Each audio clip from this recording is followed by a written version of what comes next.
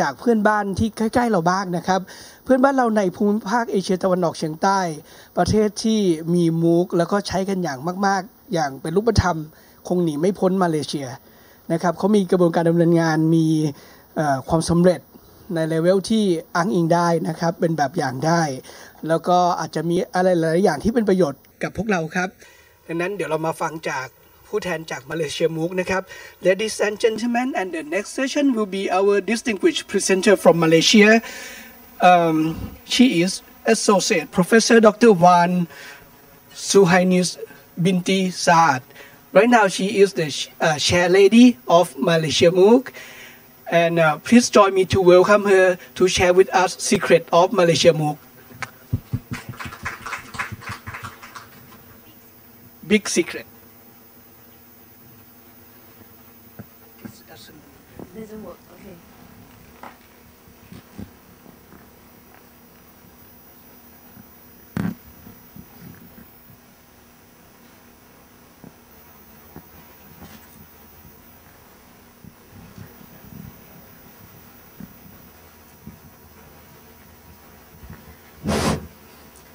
Okay.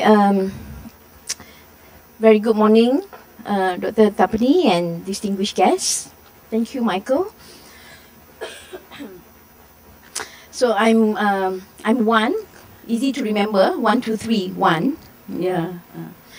I'm actually now the director of the Academic Development Management Division in the Ministry of Education. Was recently appointed. And MOOCs and the OER and the academic development is under my division. I'm actually a microbiologist. I teach microbiology in the Faculty of Biotechnology and Biomolecular Sciences. Anybody here is from life sciences? No? All from educational. You're from life sciences. What do you teach? Anishai? Pharmacy, right. And you? Physiology. Okay, at least we have something similar. But what I'm trying to share here is, although that we are from different backgrounds, what we always want to have the same objective, to achieve what, to get our students know how learning is done, to guide our student. And now we are looking into personalized learning, for example, how students can learn by themselves. And one of the ways for them to become self-determined learners is through MOOCs. Now, in the this is from the World Economic Forum, where in 2020, the soft skills, like for example, like creativity, if you can see, in 2015, creativity is number 10. But in 2020, it is predicted creativity is at number 3. Of course, critical thinking and problem solving is still number 1 and number 2. But if you can see here, the students, and if you can see also, in 2015, emotional intelligence was not even in the list. But in 2020, emotional intelligence is number 6. So I think it's very important that the students, the learners, our learners, would develop all these soft skills from either from the content, from the curriculum, from our education. And we are talking about Gen Z students. Okay, where are you? Gen X. A lot of us may be here, Gen X, right? And the students now, they are here at Gen Z. And in a few years, you will see all these people from Gen Alpha, right? And these students, they see things in 4D, 4-dimensional, right? The characteristic of these Gen Z students. They love social, they love to socialize through social media. They see things visually. They do not want to sit and listen to you in the class. They want to be involved. They want to speak out their minds. And these are the people who has very low attention span. Meaning that if they watch video, how long do you think they can watch video? If let's say it is your video, your own face, teaching, how long do you think that they can spend? 1 minute, maybe, right? Some people say the Gen Z student, they take about like goldfish, only 8 seconds. Right, some, okay. So they are less focused unless those attract them, you know. Then if something that attracts them, they will be more focused. They are very interactive, and that's why we need to redesign our learning for these Gen Z students, learners, to become more personalized. It should be something, the content should be personalized driven, meaning that when they connect or engage into one content and they find it very interesting for them, they would want to explore. When they explore, we assume that they learn.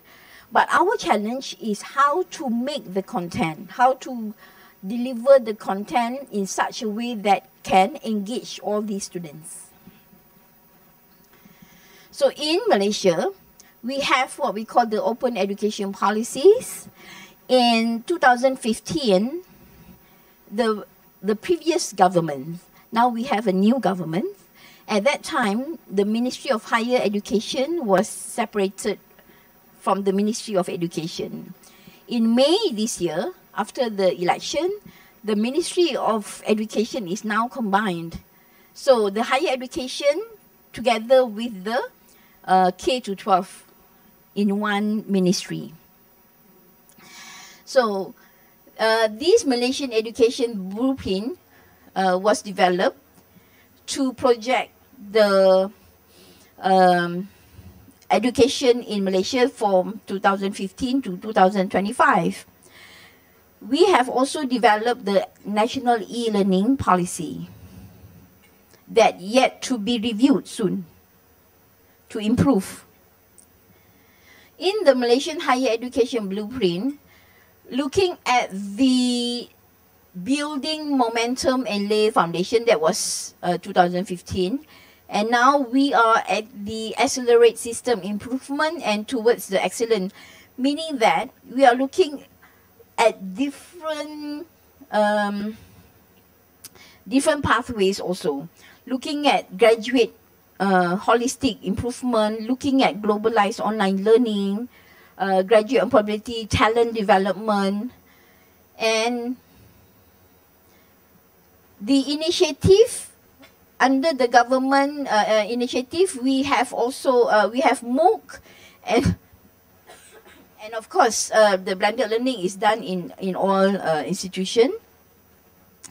So the Malaysia MOOCs framework, this is our Malaysia MOOCs framework, where I'm sure this is the general MOOCs development that has been exercised by many institutions, where the ecosystem will have the governance, the pedagogy, curriculum, content development, and lastly on the enculturation.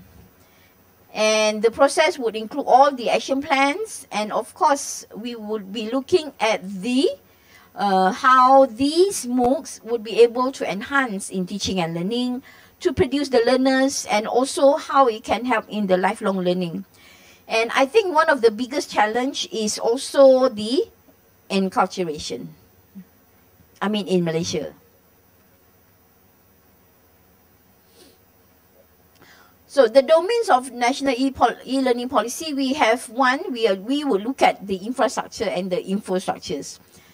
This is actually the pillars of our national e-learning policy, because without the infra and the infrastructures, a lot of things will not be move on. And then of course the governance. How can the governance help in the management, help in improving the MOOCs or the online learning, and also the online pedagogy? A lot of people think that, okay, I have a MOOC, so you all go ahead and learn that MOOC and that's it, right? but it's actually how when you actually start to designing a MOOC is not as easy as you think. And people think, oh, I have a few videos in my online courses and that's it, right? So that is the wrong mindset. And if you yourself do not have a MOOC, you please do, and have not experienced any courses, or if you have not joined any MOOCs, so please don't tell us that you know about MOOC. I mean, frankly speaking. Okay, e-content. This is the tricky part, because developing content. I mean, earlier in Malaysia, when we started to develop MOOC in 2000, it was only in 2014. And e-content, it was in the form of videos, only in videos. And video that, the lecturers talking in the video.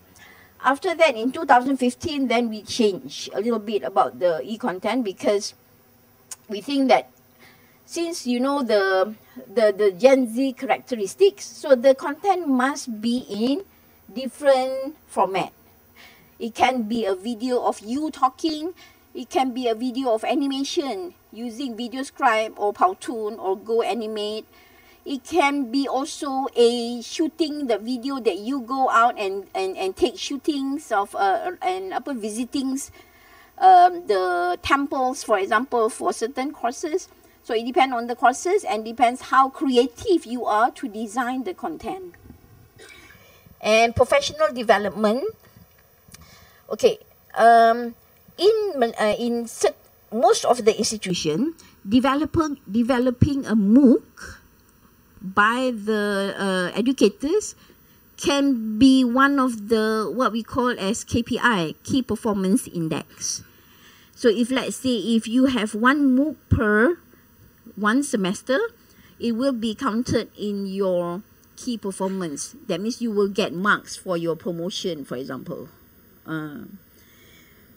And certain MOOCs that we develop also can be used as part of the training, certification for professional development, and lastly the enculturation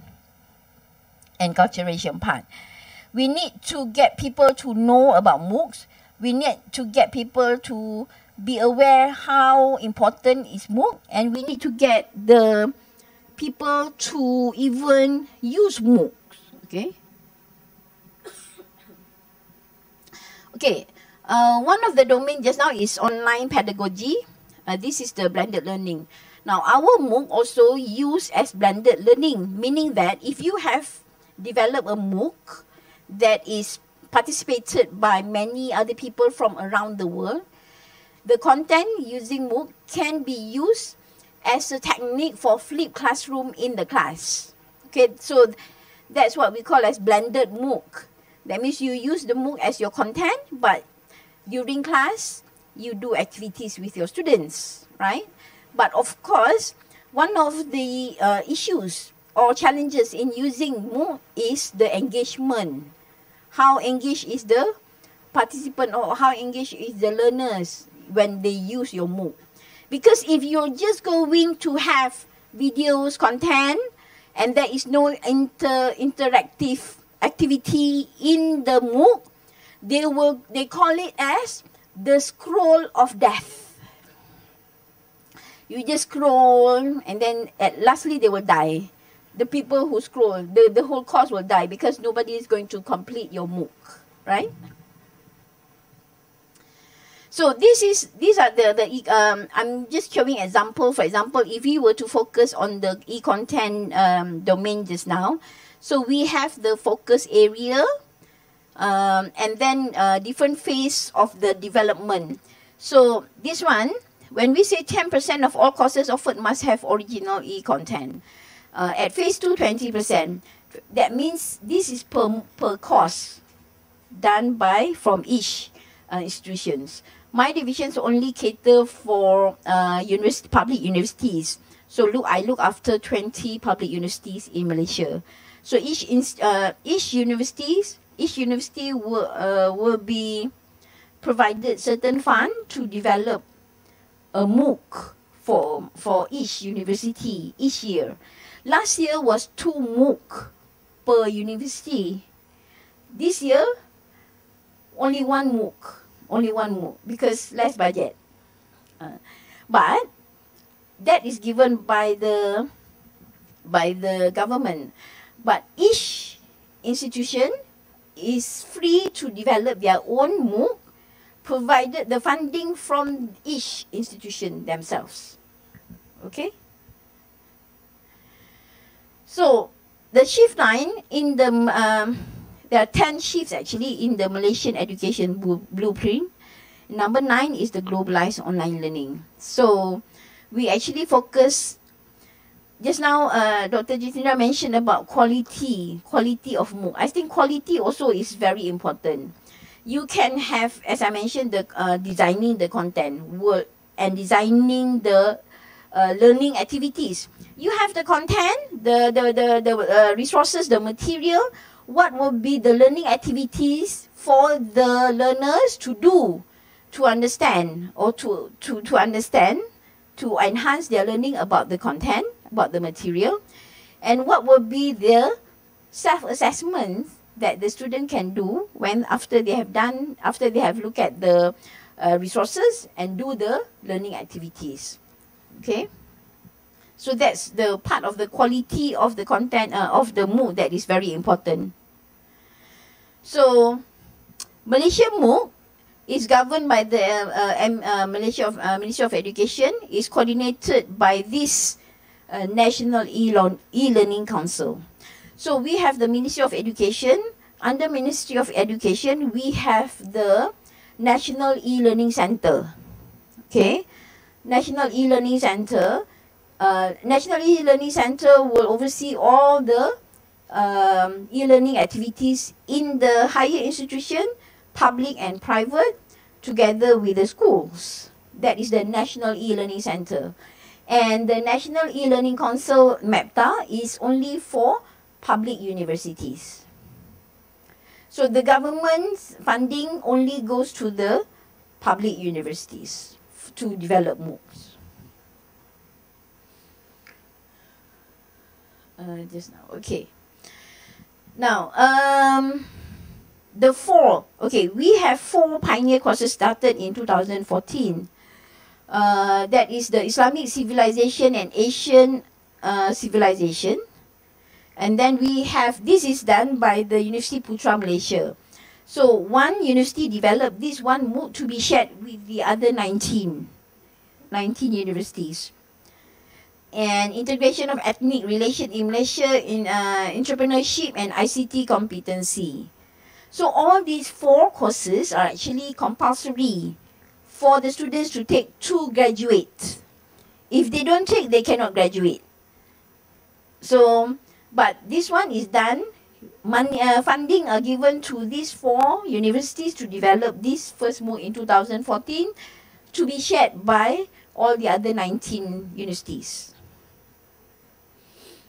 So in 2000, that was the first time, the first MOOC that developed. You see, 4 MOOCs started with 4 MOOCs only, and then money was given in 2015 to develop 2 MOOCs. So for each public university, we have 40 MOOCs plus 4, 44. And then this year we only give 1 MOOC, so it's another 20, so it's about 60. So we say plus minus is about 80 MOOC, but now we have 789 MOOCs. So it's about 80 to 100 MOOCs only are funded by the government. The rest are from their own institution. So these are the 20 public universities, and each will with different niche. Engineering, for example, we have 4 public universities that focus on the engineering.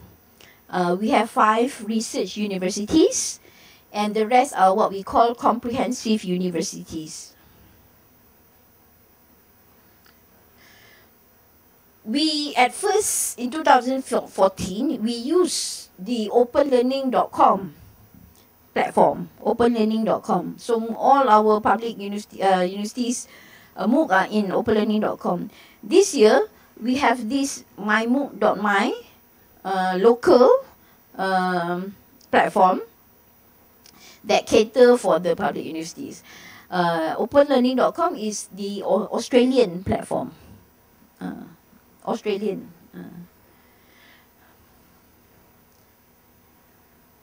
Okay. We use these 4 pillars of the 4th Industrial Revolution to design our MOOC. Personalized, predictive, preventive, and participatory. It's very important that we want the learners who join certain course to participate. There are questions from the other ministry. How do you know that your MOOC is popular? From all your millions of, just now Dr. Jitindra, from in India, which one, how do you classify your MOOC is popular? From the number of enrollments, or from the number of completion? I think everywhere is that is the biggest issue. You can have thousands of people joining your MOOC, enroll, but completions percentage, how much? Right? And why? And the question is, why did they stop? Sometimes at the first module, sometimes at the first glance, maybe they never come back, right? So very important. Come back to the learning design just now. Okay, I think this is one of the guides that we use to design our MOOC, to have flexible learning pathways. Of course, we have the teacher pace and then the self-paced, and then what we call the mixed mode. Or we can also have like a MOOC where you have self-paced, but you will have a virtual engagement that you set in your MOOC, that you're going to meet the learners virtually at certain time, for example. Okay, using video conferences app, for example, like Zoom. Have you heard of Zoom? Zoom.us or Big Blue Button. Those are the 2 virtual learning apps that we use for virtual conferences. Seamless learning. Your MOOC, your online course should be seamless. That means the student should be able to access at any time, anywhere, anyhow. So we came up with this guideline for the development and delivery of Malaysia MOOC. I think this was in 2015.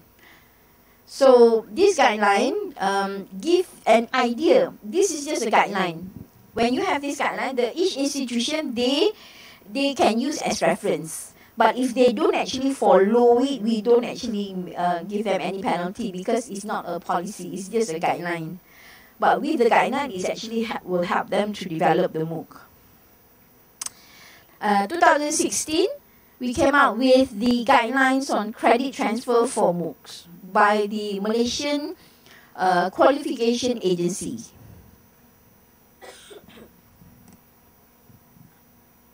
I think this one is very important. The way forward. Thank you so much.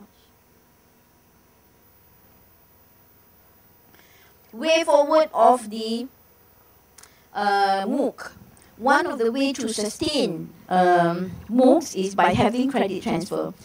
We're thinking of during the semester break, for example, the students can take any like what we call like buffet, buffet, or what they call like Uber University, Uber University. I can take this, see what are the menus, what are the courses, and then you can take here 3 credits. After I have all my 12 credits, I use this 12 credit to be transferred in my degree, right? And then of course with suitable proper certification, right? Some of the universities, they have what they call the competency-based assessment. After you have taken all these courses, in the local university, you have to take a competency-based competency assessment, whether or not whatever that you have learned met the quality of the course. But I think credit transfer will be helpful if it is done proper way, right? And of course, with a good structure and organization by each institution, this guideline can help to develop the credit transfer mechanism in your institution.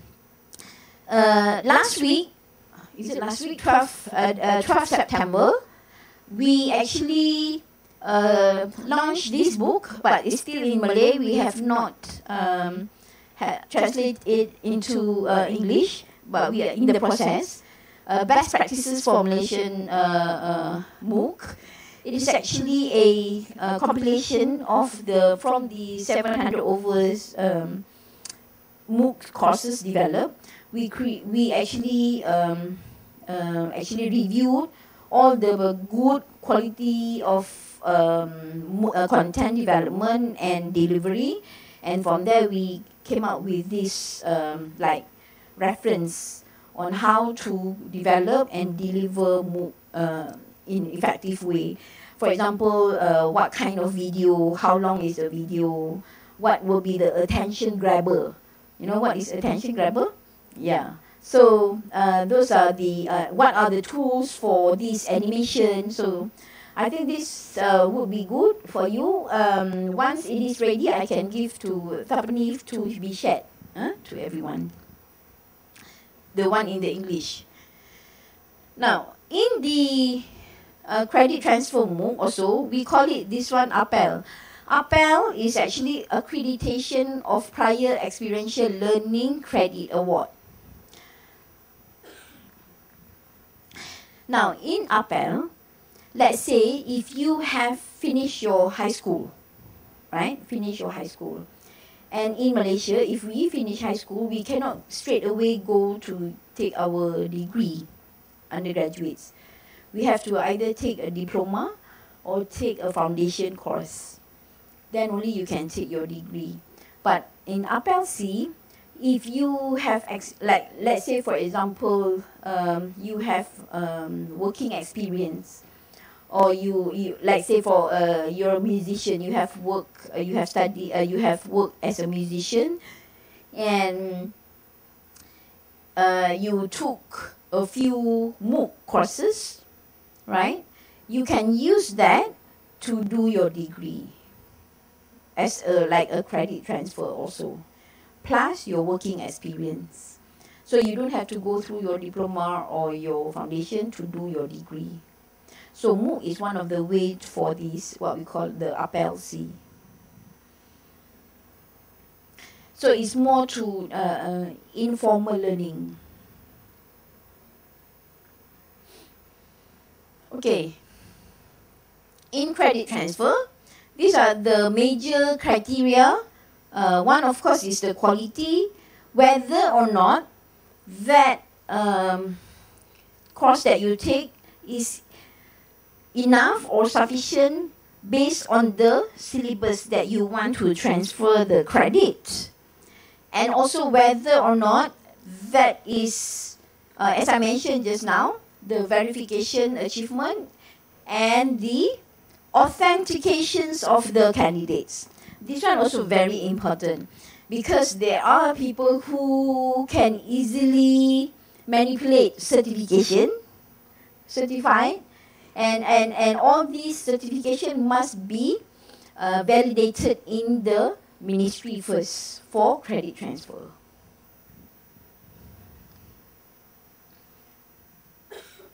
And of course, we give a lot of training. I think in the academic division, academic development division, training is, you cannot run from training. Everybody needs to be trained. And MOOCs is one of the way that we are trying to develop professional development for training of teachers and educators.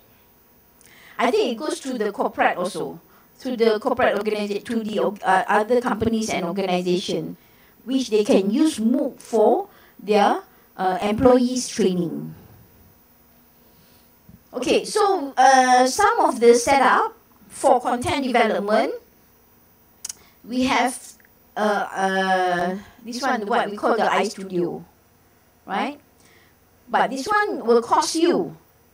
So we are supposed to be the what we call the 21st century educators. We. That's why we are here, to learn, right? 21st century educators are supposed to be innovative and creative. So if you don't have enough money to have a, like this one, the studio like right here, in Malaysia, it costs us about 1,000 ringgit Malaysia. So not all institutions, and the government will not, give the money for this. So the institution must come up with their own money to fund the content development, or to be creative enough. You can even have the big area that you paint green color, and you can use the, I'm sure Michael also very creative to use even the what kind of camera to make your own iStudio, right?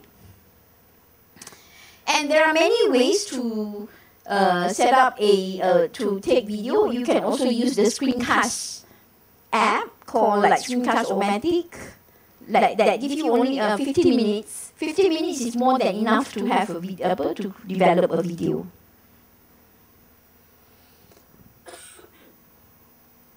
I'm showing you some of the examples. This is called the Social Media and Learning, called SMILE. This is developed by the National University in Malaysia. So these are the module. This is the open learning platform. So this is where the course module, for example, module 2. So each of these thumbnail represent the content. These are the feedbacks. Like if the student, if the educators, if the developer create questions and ask them to share.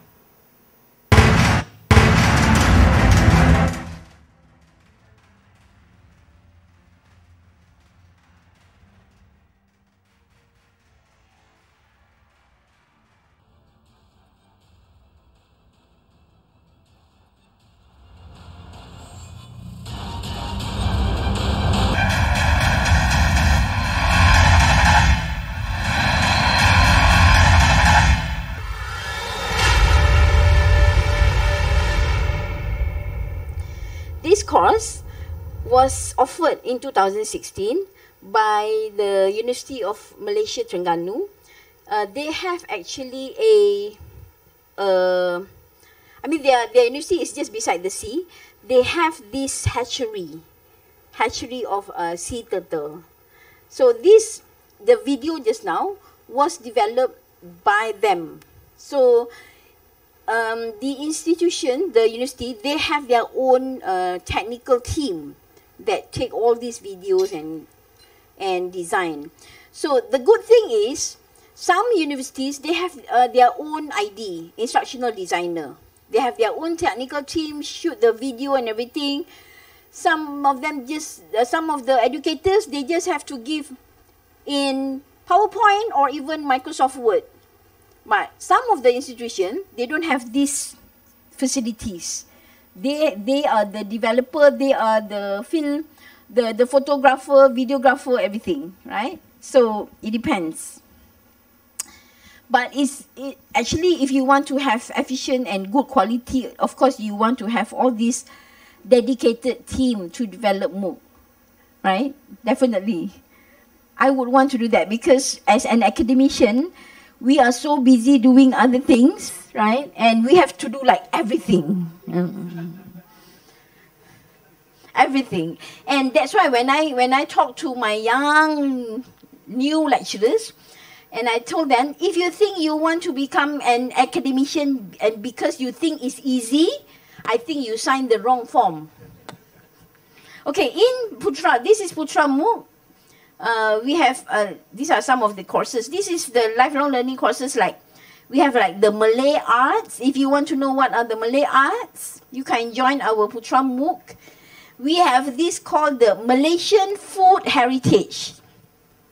Thailand and Malaysia are almost the same, but, you know, we have, each of country also have this. Even Indian, in the Malaysian Food Heritage also. Okay, this is actually my own MOOC that I developed together with my students, undergraduate students. It's called The Amazing World of Microbes. And if you can see here, these are actually the 3D models of the microbe.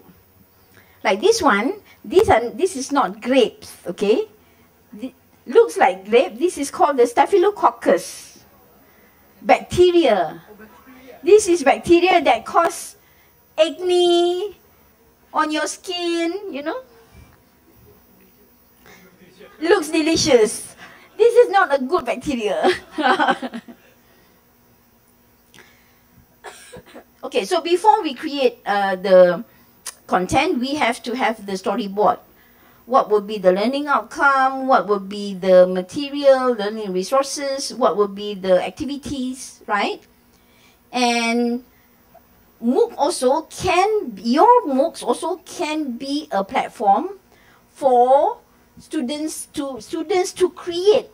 You know, one of the characteristics of the 21st century educator is to become co-creators, co-learners.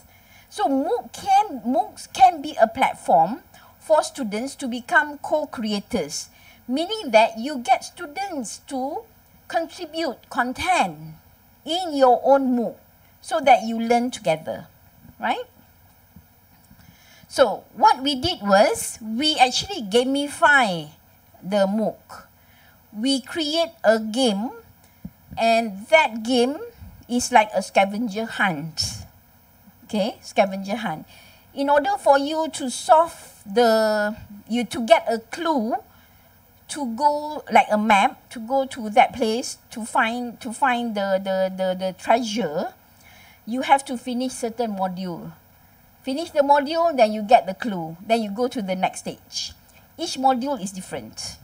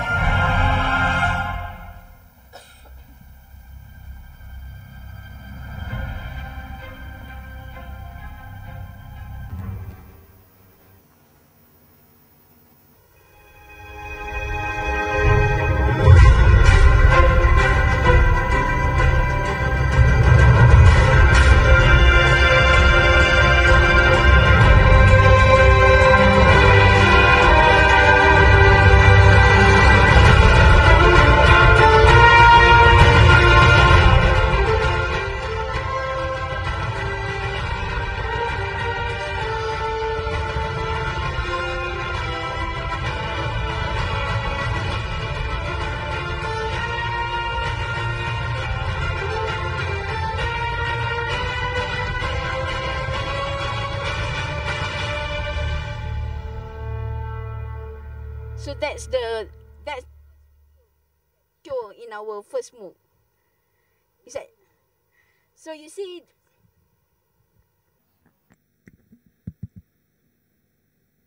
now because of the music, the sound is gone. Okay, can? Okay. Okay, so. No, it's okay. Now okay. Now, another way of doing MOOC is by having what we call this one, a program called Virtual Microbes, right? For special education. Students from different universities work together with the students who are pre-service teachers going to teach students with special education, those with disabilities. So my students, for example, taking micro, they work together with students doing TESOL, teaching of English, doing ID, together with the pre-service teacher to develop of a module to teach about micro. as simple as washing your hands. As simple as washing your hand. If let's say if you don't wash your hand properly, what are the microbes, you know? And then these students, with this module, we give to the teachers so that they will learn how to teach the students with disabilities. And after doing all this, we go to the school as part of our what we call service learning to the community to teach them about microbes. So in a way that with this design, you are getting your students to have what we call to learn through experiential learning. One, experiential learning to learn by to experience it themselves, and to learn to work with the community. One, experiential learning, work with the community, and work in across discipline. Because TESOL is social science. Teachers are also social science, and we are hard science, right? So we work transdisciplinary, okay? So this one is another one that I've created in 2017, involving 769 students from 8 universities. 8 universities, including one in Lafayette College, USA. So we get the students to meet. This is what I said. When we use the MOOC, but we have time to meet virtually. This one we meet virtually. So each group will set the time. It doesn't matter they are you know, they have to find a time that is suitable. The constraint here is the time zone. For example, in US it's 10 a.m. We are here like 10 p.m. or 3 a.m. in the morning, right? So they have to find the time to meet. And the discussion virtually is recorded, okay, and then upload in the YouTube and upload in this in MOOCs.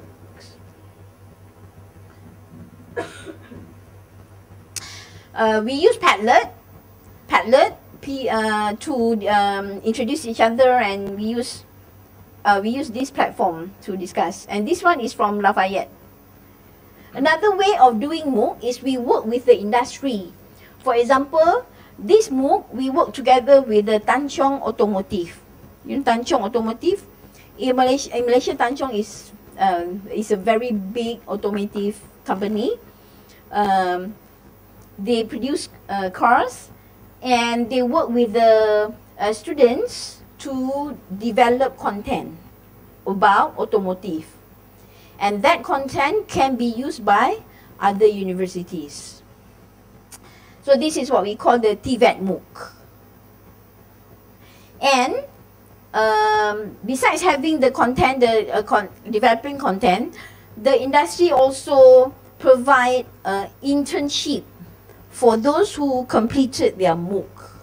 Intern for 1 year. This is another MOOC that we work together with the Erasmus, and they provide the grant. We use platform Open edX.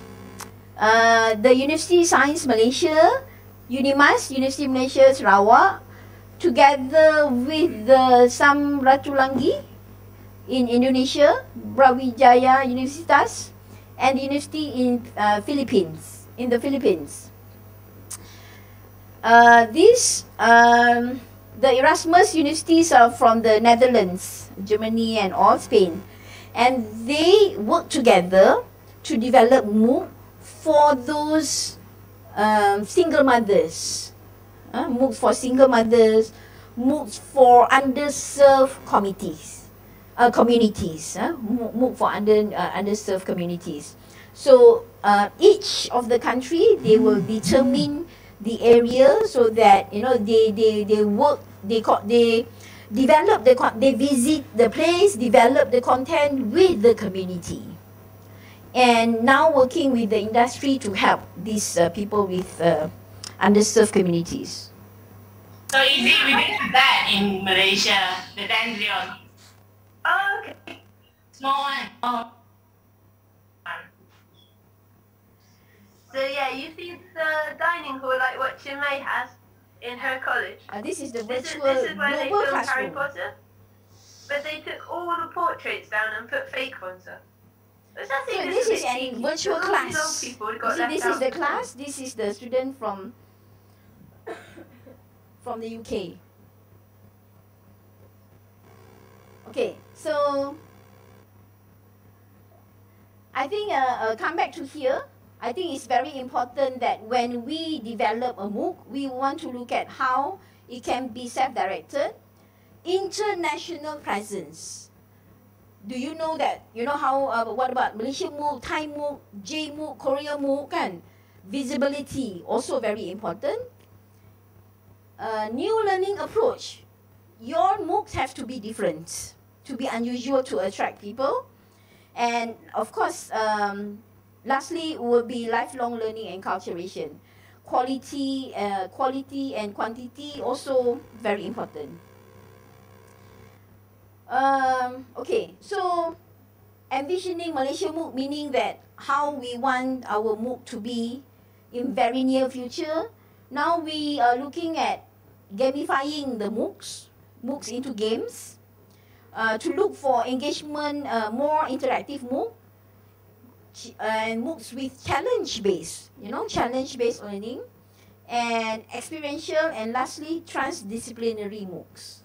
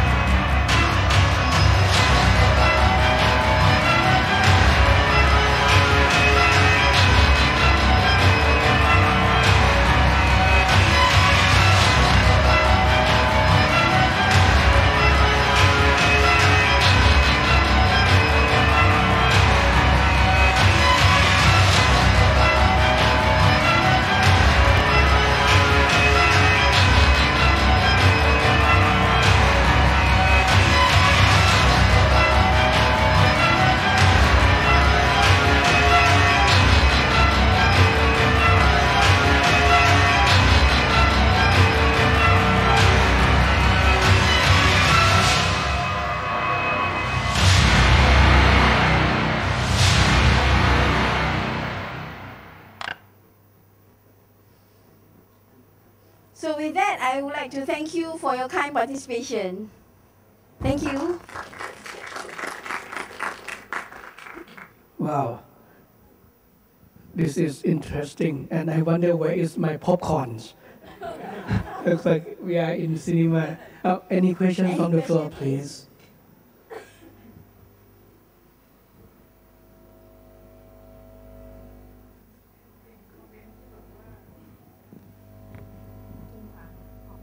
No question, but just want to give a compliment. Yeah, very good and interesting lecture. Give us some idea and information that is very helpful. I just want to thank you so much for your kind compliments.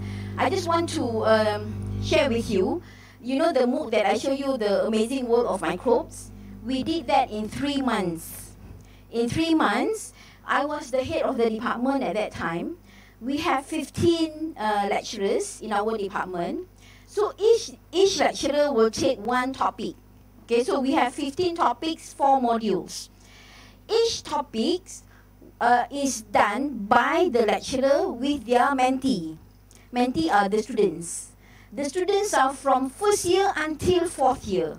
So for that particular MOOC, the whole departments were involved. And we did that during our semester break. So the lecturers will give them in the notes in PowerPoint. The students who reproduce it in the form of videos and games and all. but the content, the learning activity, the assessment will be checked through by the lecturers, then only we publish. So I think is, when, and all those done without grading. When they have to do, they are not being graded, but they just receive an acknowledgement from the department. So you see, it can be done if actually we be creative and work together. Yes, very important. Yes? And also, Dr. Ethan, that whenever we want to create some kind of this course, we have to think and plan at the beginning. Definitely. Yeah, all together. Yes. And then step by step until the last step is producing a course. Yes. Not just Not just a simple individual. Content delivery. Yeah, that's the experience that we. That's why storyboard, everything have to be reviewed very critically. Yes. Not in a rush. Not in a rush. Only 1 month. But if a lot of people working together, it can be fast. Yeah. Oh, thank you for your inspirational talk. I really enjoy hearing how you emphasize on adding components that makes the MOOC experience more active. Having video sessions. I think that is really important. But I'd like to hear your thoughts about scaling. Again, because I see some of your courses, you have 50,000 students, right? Yes. And I hear your plan that you want to make it, active. You want to make, do gamification. Okay. Do you think that being able to automate these experiences is a requirement, or do you think you will still rely on TAs or human interventions, by teachers or peer assessments, and how are you going to scale this up? Okay, the one that you mentioned about 50,000, that is, for example, our Islamic civilization, and the other 4 courses that are compulsory for the 20 public universities. What we did was, we have each course, we have 20 administrators. That means the students, each university will be administered by their own administrator in the same course. And although it is shared content, but groupings are based on the 20 public universities themselves. Content the same, delivery-wise is different. So delivery means how they use the content in the MOOC course. So scaling up, I think that is the biggest challenge for the engagement. We need to actually do a lot of homework and research and learn more how to study, how to engage learners in the virtual learning environment. I think that is one of the challenge. Mainly can be done for self-paced courses, right? Self-paced courses. Unless you want to create the virtual learning community. Community means they create their own community. Let's say you post one critical questions, right? One critical questions. And one person will actually respond to it, another one will share a link, and you actually have to monitor. Okay? We don't have TAs. But we have the developer will have their own lecturers, a team. Okay? A team to administer and to give feedback. So the lecturers themselves are giving feedback to the forum or the response. So usually, coming back to just now, it's actually come from us. What kind of questions that can trigger that engagement? What kind of question? Cannot be just what and how and what. must be something that why and what kind of instruction that you give to the learners to gain more participation and more sharing. So I think that is one of the ways to actually engage, to get the correct question, correct instruction. You can, even some people say, oh, how can I use this online course to add value, to create value, to develop and inculcate value among students.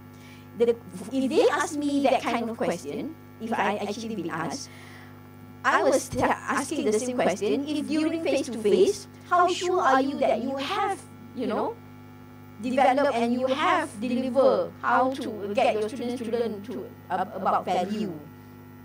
So in the virtual learning or virtual learning environment, or VLE they call it, it's very important for us to give the correct question and correct instruction so that the student will be able to do. If let's say you, for me for example, I want to get the students to share about microbes, take a picture of a microbe and tell them they have to take by themselves. That picture must be taken by themselves. That means the students have to go to the lab using the microscope, take picture and share again on the knee. So empowering the learners, one way of them to get them to be involved. I like your MOOC course on microbe. Thank you. I wonder that how can you motivate all of them to work together to make that course, because I think that is voluntary. Voluntary, yes. And it takes 3 months to work to finish that course. To develop the course? Yes. At that time? How can you motivate them to work voluntarily? That question has been asked many times also. The professors from other faculties was asking, how did you get your students to do? Yeah, the question. And then I told them, I just WhatsApp. Send WhatsApp only. But actually, I told them, okay, we're going to do this, right? We're going to develop a course. But before I told them that we are going to do this, earlier on, you have to connect with your students. Meaning that you know your students, students know you, students know how you work. And these are done during the first semester. When they come into your class, you tell them that not all the things that you're going to do to be graded, that is the habit, become a habit. Give them a lot of work, a lot of assignment. They will complain at first, definitely. Some of them told me that, is this first semester or final semester? Like that kind of statement.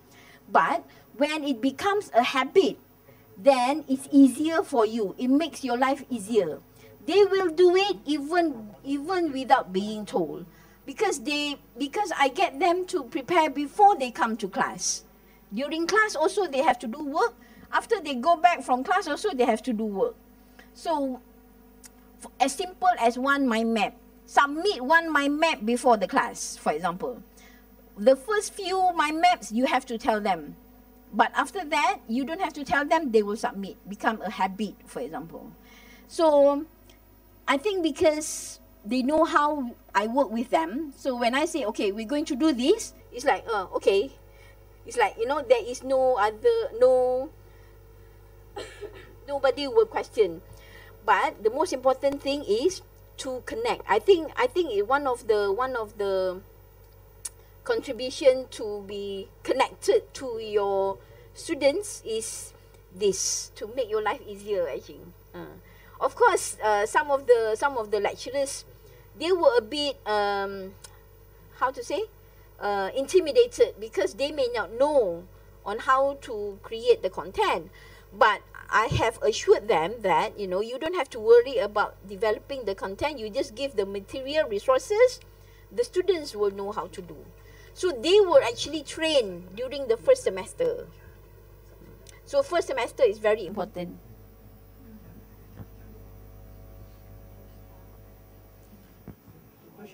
Yes. Thank you very much for your very interesting presentation. I have some more questions. Yes. I am very happy that you have a national e-learning policy. Yes. One of the dimensions in e-learning policy, you talk about the e-content, and you have the term original content. Original content, yes. Could you please clarify about original and? Okay. Original content means here is not Creative Commons license, meaning that if you make video, you cannot take from YouTube. If you like interview other people, you go out and interview people, you have to take your the interview yourself. You cannot simply take other people's video, even though it is under OER. So it is for us, the material from other resources can be part of the additional material that you want the learners to have at the end of your module. But for the content development, must be yours. That means you develop yourself, you create yourself, you work together, you collaborate with other people to develop the content. So it has to be yourself. That is the meaning of original content. Thank you very much. Thank you. Another question. Yes. Do the national e-learning policy apply to normal university or apply to which area? Okay. The national e-learning policy apply to all private and public universities. So from the national policy mean that all universities should comply. Yes. So they should have blended learning. Yes. And should have some proportion of content yes. to be online. Yes. Exactly. This is the regulation. Yes. It's a policy means regulation. If it is a guideline, it's not a regulation that you must comply. You must comply. Guideline policy. Setting. Yeah. Okay. That will be under the Ministry of Education under my division. Yeah. So if I were to have this, the ministry said must have a national policy, then I will get people from the universities as the committee for the universities and the industry. That means the stakeholders will be the committee to develop the policies. I see. Together with the Malaysian Qualification Agency. I see. Yeah, both together. Yes, all together. Cannot be just one body or one organization. Right. Very clear. Thank you so much. Anyone last question, please? Okay. All right. This is getting to lunchtime, so I think we are. Okay. So please join me to thank her again. Thank you. Thank you very much. Professor Wan. Before we conclude this morning session, may I invite Dr. Anuchai to say something. Thank you.